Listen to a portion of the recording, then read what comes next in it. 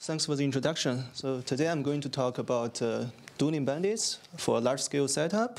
This is a joint work with Ilya Markov, Martin Delecki, and Master Zoe. So is this one right? So okay, yeah. So what are the Dueling Bandits? Or what are the K-arm Dueling Bandits? So essentially what you have is like you have K-arms. So essentially one arm is also an action. And what you want to do is you ask, and each time step, you ask the algorithm to choose two arms, L and R, L for the left arm, R for the right arm. And then what we are going to do is like you will compare these two arms, and then the feedback you get is like which of these two arms is which of these two arms is better than another one. And then the goal of this game is you want to reach to the optimal play. So next slide, I will talk about what is optimal play. Before this, I want to give you a notation, like we have a preference matrix P, and its element is like, let's call it Pij, which is a probability that arm I beats arm J. So essentially, if Pij is larger than 0.5, which means arm I is better than arm J, because over half of times arm I beats arm J. And so let's go to our assumption. So essentially, we assume that there exists one arm that on averagely beats all the other arms, and we call this arm Condorcet winner. So back to mathematics, if we assume like the first arm is the Condorcet winner, the preference matrix of the first arm compared to others are larger than 0.5. And of course, we are doing bandits, we have some regret. And in Dueling Bandit, we define the regret like this one, but whatever.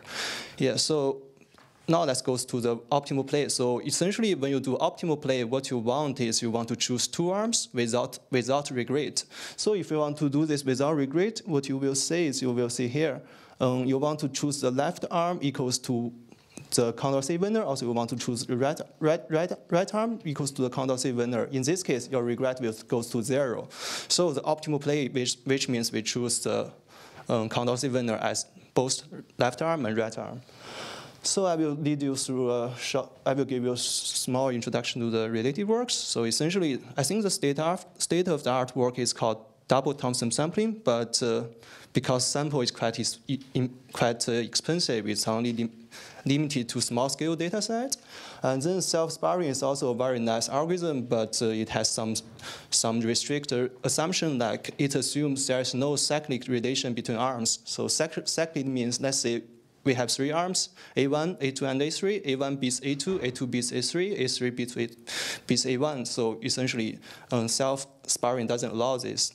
And of course, the only one for large-scale Dueling Bandits is merge IUCB. And okay, now let's go to our algorithm. We call it merge double Thompson sampling. So merge is from like we get this idea from merge sort, which means we use the divide conquer strategy. So essentially, first we want to do is we randomly partition arms into small groups, and all the computation, all the comparisons only happens in this kind of small groups. So each time step, what we should do is we use a Thompson sampling, sample a tournament inside these small groups, and then we choose the winner and loser. And then what we want to do is we choose winner and loser of this tournament as left arm and right arm. And then we compare these two arms.